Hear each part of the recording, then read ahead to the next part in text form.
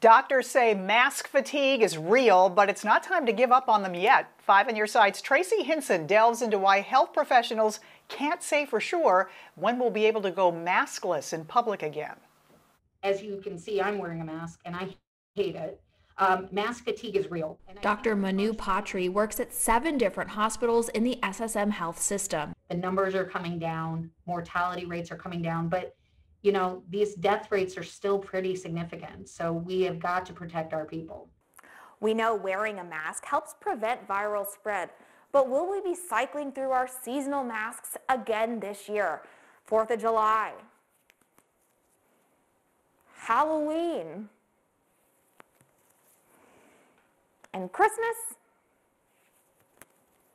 Or will getting the vaccine mean we can take our masks off for good? What we don't want is that the vaccine is providing a false sense of security.